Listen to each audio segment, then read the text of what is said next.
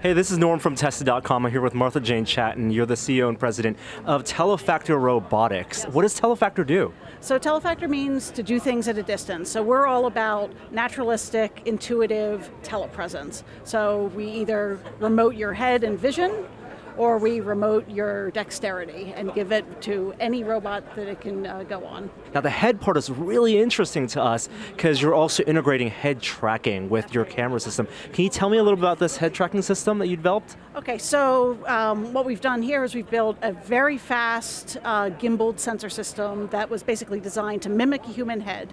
And once we did that, we were able to control it using standard head tracking technology to basically remote your vision and duplicate your abilities to see remotely. Now, to get that latency down to as minimal as possible so you feel like you're actually present in that gimbaled system, it seems like the IMUs that we have in head tracking can rate thousands of times a second. It's very fast. Is the limitation in the motors and in the gimbal? Yeah, the bottleneck is certainly not in the head tracking itself. So the rest of it is a combined software, mechanical, and electrical design problem that you have to handle end to end to keep the latency down. So what type of motors are you using here to get that fast response?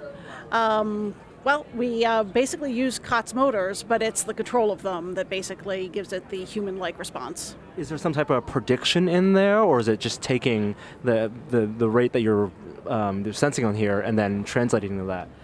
No, not much prediction. It's mostly a job of taking what your head normally does and then interpreting it in a way that the gimbal can move effectively. So roll can be handled either through a mechanical roll axis, or we can do it with an electronic roll, so just rotate the image.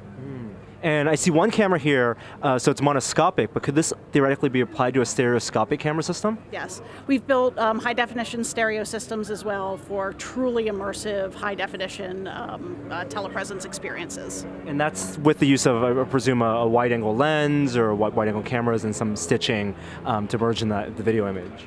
Well, actually what we like to do in our stereo system is give it some zoom capability so that you could see the world in full high def, but then also kind of improve your vision, as it were, and zoom in on things of interest still in full 3D. Now in terms of applications, having that low latency, it's a big jump than just looking at a computer monitor and moving like a webcam around. Could you do things like drive a car remotely? What are the kind of actions that you can get with a telepresence robot of this low latency? A system like this, we've had it in a number of different vehicles, anything from a skid loader to a bulldozer to bomb disposal robots. So the actual vehicle itself doesn't really matter. It basically gives you the ability to go there and make those operations better. Wow, and this is technology you're still developing. It's going to get better over time as well? Well, actually, we've had the HARV for a couple of years now and had it on some bomb disposal robots and with very good capabilities, improvements for the operators of the robots. So a great deal of it is done, but as always, there's more to be done to make it even better. Any chance this will hit consumers in the future? Well, we would love that to happen. I would love that as well. Thank you so much, Martha Jane, for sharing with us HARV and the research you guys are doing at Telefactor. Thanks.